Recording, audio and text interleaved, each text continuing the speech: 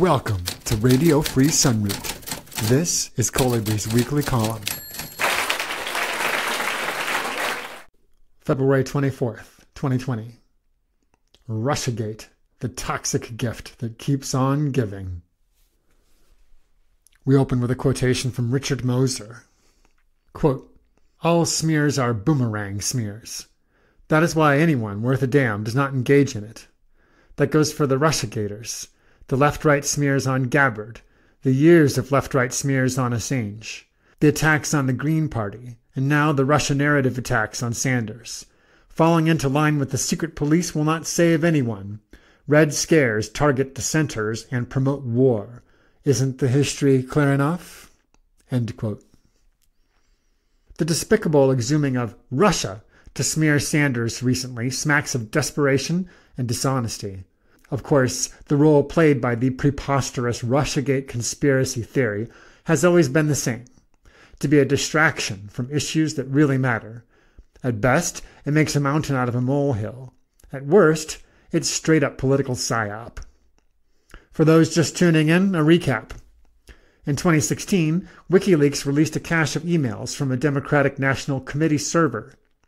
The electronic correspondence revealed numerous unsavory and unethical activities, among them that the party had been rigging the primary process in favor of Hillary Clinton and against Bernie Sanders from the beginning, and that the Clinton campaign was deceptively funneling money from the state parties into her national coffers.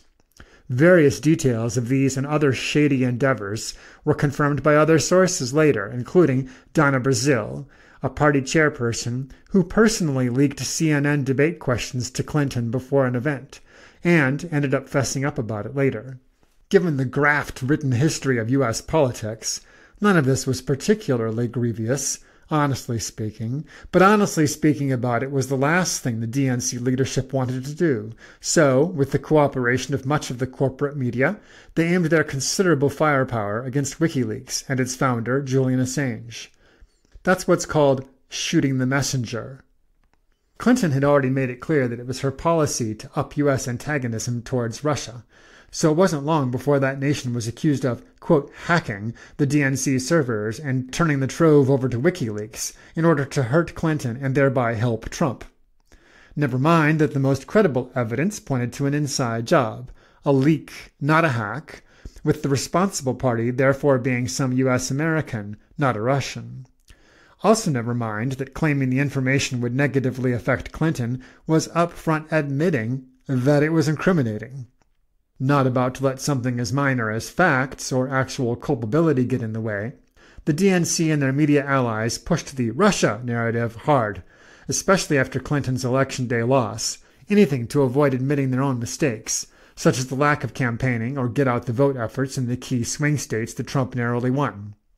Over the course of the next few months, one shrill accusation after another was blared in screaming headlines, only to be quietly walked back within a day or a few. But accuracy was never important. The goal was to create an impression that the aberration of Trump could only be explained by the nefarious meddling of those pesky Ruskies, not something more mundane and far more likely, such as good old-fashioned voter suppression. Roundly ignored was the work of investigative journalist Greg Palast in detailing just such malfeasance on a widespread basis, including 60,000 votes not counted in Democrat stronghold Detroit, in a state that Trump won by less than 11,000 votes. But the cooperation of the corporate media was not enough. Non-corporate, independent media, which could call attention to the truth, needed to be squashed as well. Here the internet giants, such as Google, YouTube, and Facebook, patriotically stepped up and began censoring outlets and authors across the political spectrum, both by deplatforming them and by burying them in the noise with algorithms. The excuse was fighting so-called fake news. Many well-known leftist websites experienced double-digit percentage declines in readership when these new policies were applied. Nor have the restrictions been lifted since then. Rather, they have been constantly honed, and the reach of many alternative voices continues to be eroded. It's all been very Orwellian. The Russia narrative seemed to fizzle out after former FBI Director Robert Mueller's investigation failed to turn up more than a few dubious crumbs. Are we supposed to believe that the election was swung by a Russian troll farm purchasing $100,000 in Facebook ads, only some of which were actually political? If you're willing to buy that, I've got a bridge for sale in Brooklyn. In the meantime, the Trump administration had been executing a no-holds-barred attack on virtually every environmental and safety regulation of the last 50 years, including those pertaining to clean air, clean water, and endangered species, with virtually no news coverage or pushback. These are actions with very real consequences, potentially including extinction. Is it possible that some species of plants or animals might die from this planet because the DNC and the corporate media chose to focus on a conspiracy theory instead of the very real policies of the Trump administration? Yes, and that makes me livid. These policy changes still have not received the attention they deserve, by the way, because Russia was followed by impeachment and now primaries. But what if every social media post about Russia had instead focused on climate change, or the opening of public lands to resource extraction, or the gutting of the National Environmental Policy Act? Most people probably don't even know what that last one is, which is sad. These are issues of immense importance, but they've totally gotten short shrift. And this is where it's not just about the DNC and their corporate media stooges. It's about all the people who fell for it and helped spread it around. The people who were not merely gullible, but who were eager to lap up whatever they were served and spit it out again on command. The people for whom America was already great and who were shocked by Trump's popularity. I wasn't shocked. I'm from Nebraska, and though I was as surprised as anyone that Trump squeaked through on election night, I was not mystified about his appeal. I didn't need a fairy tale to explain his following. Watching him give his victory speech, I was like, yep, I know that guy, and I know the people who like him, and I see why they do. I got out of Nebraska as soon as I could. But liberal urbanites don't get that, and they needed an explanation of how his deplorableness could possibly have won. Hence the psychological attractiveness of the Russiagate narrative. It claimed that the force that propelled him to victory was not American. It came from outside. The nation's deeply ingrained, widespread racism and patriarchy, of which Trump was merely an expression, could be papered over. We're better than this, people could reassure themselves. Yeah, you wish. Our teachable moment came and went. An opportunity for self-examination was passed over. A mirror was held up, but the gaze was quickly averted. That Trump is as American as apple pie was too much to consider. The new McCarthyism that accompanied Russiagate has exacted a terribly corrosive effect on political and social discourse, besides the damage it has incurred on alternative media.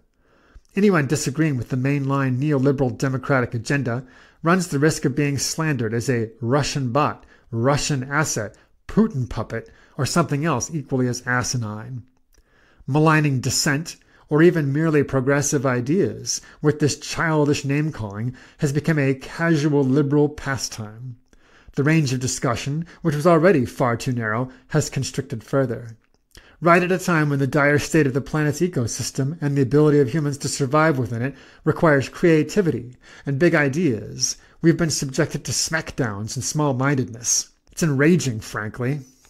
So here's Bernie Sanders, who realistically is far from radical and whose proposed policies fall desperately short of what is needed. But because he's an FDR capitalist rather than a Clinton capitalist, no, he's not a socialist, is being maligned by the establishment as if he's Che Guevara come back from the dead. If only. The naked antipathy of the DNC and their corporate media shills for Sanders is a sight to behold. They are applying no veneer of impartiality to their smears. It was only a matter of time before Russia was screeched in his direction. The fact that the attack came as a 1-2 punch from the New York Times and the Washington Post on the eve of the Nevada caucus betrayed its top-down coordination. As has been typical of stories in this genre, hypey headlines are paired incongruously with incoherent articles that fail to support the case. But it doesn't matter. Again, it's all about emotional impressions. Edward Bernays wrote the original playbook a century ago, and nothing's changed except the delivery systems. It's called propaganda. Alas, Sanders' response did nothing to question the false premise of Russiagate, or its toxic effects on discourse, or its irresponsible inflaming of tensions with a nuclear power. If he hasn't actually been a true believer in the Russia bullshit since the beginning, he's certainly been giving a damn good impression of it. But that's just who he is on subjects of foreign policy. A man of big talk and few principles, all too willing to fold under the pressure of authority, and far too reluctant to challenge the narratives of the establishment. This, too, is a teachable moment. If this is the best that we can get, then that's tragic. We need so much more. So what are we supposed to do? Well, there's that old Union song, Which Side Are You On? Don't scab for the bosses, don't listen to their lies. Us poor folks haven't got a chance unless we organize. Indeed, Russia is just one of their lies, and we've got to organize. We must remember, too, that we've got far, far more in common with the people of Russia than we do with the DNC oligarchs and their compliant media here. If you enjoyed this reading today, please consider supporting me on Patreon at patreon.com/Kollibri, KOLLIBRI.